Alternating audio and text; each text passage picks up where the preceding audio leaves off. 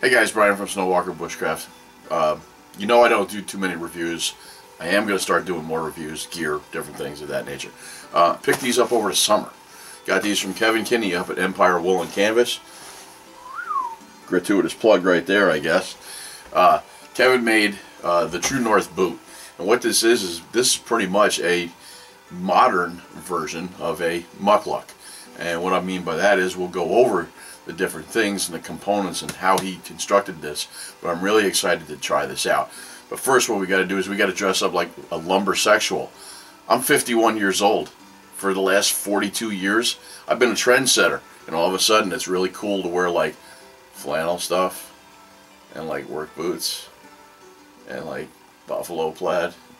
Really? Are you serious? Let's go. Now let's check it out right now. Here's our winter wonderland. Like I said, first snow of the year, so not too bad. Coming down pretty good right now. Got maybe about, what, 2 inches, 3 inches of snow right now. It's supposed to go up to maybe about 10 inches of snow. But we're not talking about snow right now. We're talking about True North boots. First thing that you can see with these True North boots is they are kind of big. They kind of look like moon boots a little bit. But there's a lot of work and a lot of thought that actually went into these boots.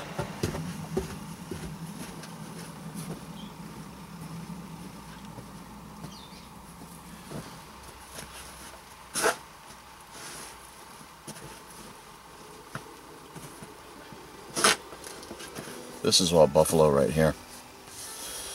Alright. And then you go to the upper part of the shell.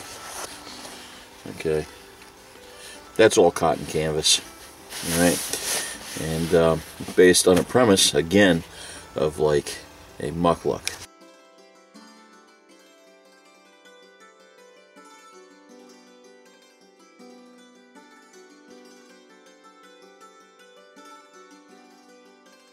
Alright guys, so I just spent the last hour and a half, 2 hours shoveling, cleaning off the truck, things of that nature. I specifically wore these for the purpose of it is a heavy wet snow, and where these may be designed to stay in a colder, drier snow per se, like a powder snow.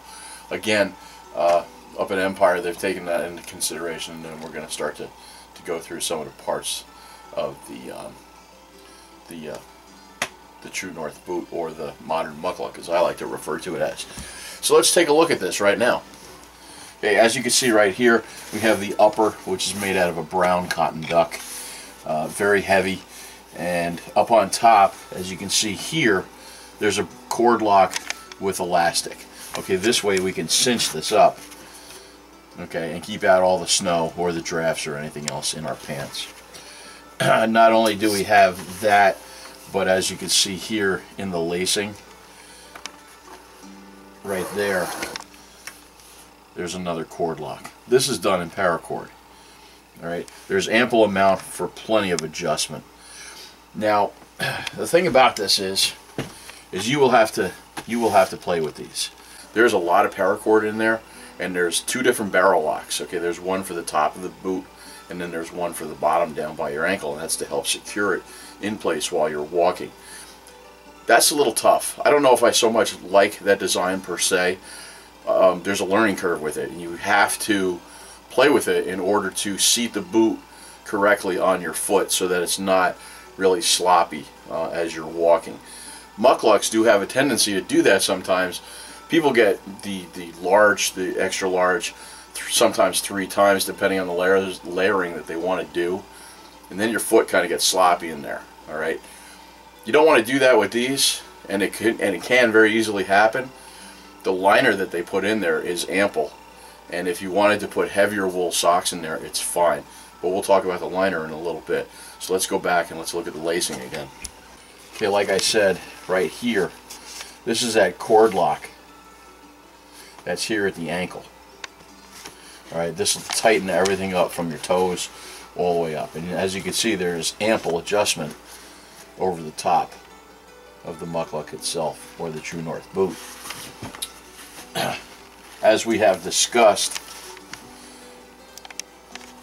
there's webbing to help keep everything seated while your foot and your heel is in the bottom. There's also an extra loop to help pull these on and snug everything up to get your adjustment.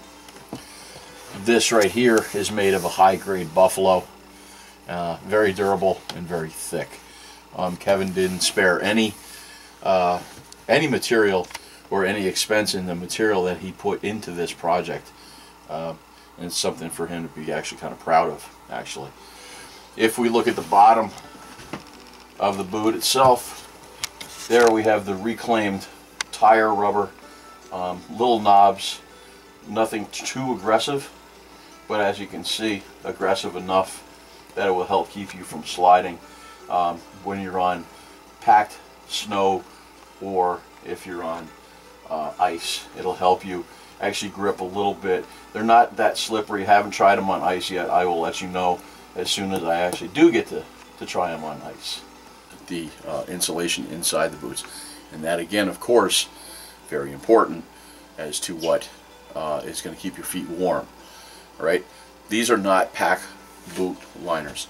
They're not wool felt liners. They're not felted. They're not like Sorels or anything of that nature. What they are, and they appear to me, is to be the Canadian military muckluck liners, or the wool socks. They're made by the Raber manufacturing company. They make a lot of gloves and things of that nature. It's a wool duffel. It's double layer. Let's take a look at that right here. This is that Canadian muckluck wool sock, and as you can see, it's a very heavy wool duffel.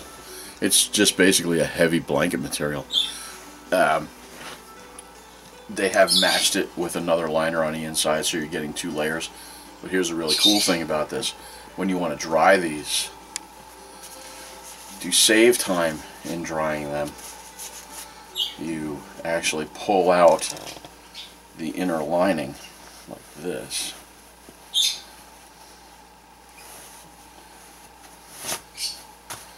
And look at that. There's another one there. So now you just let the whole thing dry, and it'll dry a lot faster. The heels are reinforced with nylon so that you don't wear through there. Obviously a high wear area. And when you're done, and when they are dried off, stick everything right back inside, and then you are ready to rock and roll. Get everything all set up, and there you are. Center seam here, again nylon on the outside of the heel here, and a pull tab to help pull up. Alright, the last thing is the insole. We have a lot of times we put insoles and we put felt insoles, and then what winds up happening is our perspiration will leave the liner, well actually it goes through our socks, goes through the liner, and then goes down into the insole. And as you know, when you take off your Sorels or things of that nature, you grab that insole, and that insole is pretty wet. But here's a really cool thing that they did.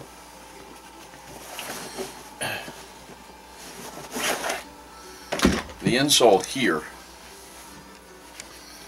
see this? This is mesh. Okay, so what we've done, or what Kevin has done, is he actually taken a heavy felt sole, okay, and this does appear to be regular felted sole, just like any Sorels. Alright, they have the aluminum side up to radiate heat back into your foot, but this mesh right here, what's really cool is when you take this off, all the ice accumulates here because it'll freeze, and then when you want to clean it, you just snap it and all the ice comes out. So therefore all the moisture that was in your felt insole is gone. Pretty innovative, and if I could actually find some type of insole like that for my other boots, I would probably actually get them for that, because it's a really cool idea. Pretty innovative. So you know, I can't say enough about the work. Everything is stitched well. It's not going to come apart. If you go to the website and you check them out, once the rubber sole actually starts to wear out, which I don't anticipate wearing it out, because You know, these are only going to be used for the winter time as far as I'm concerned. And given different, you know, conditions and things, I have many things to wear, including my mucklucks. So, but they will put them on for a nominal fee. You can send them back to Empire and they'll put them back on. So, but that's it. That is the Empire. That is the Empire woolen canvas True North boot. Me, I consider it a modern day muckluck.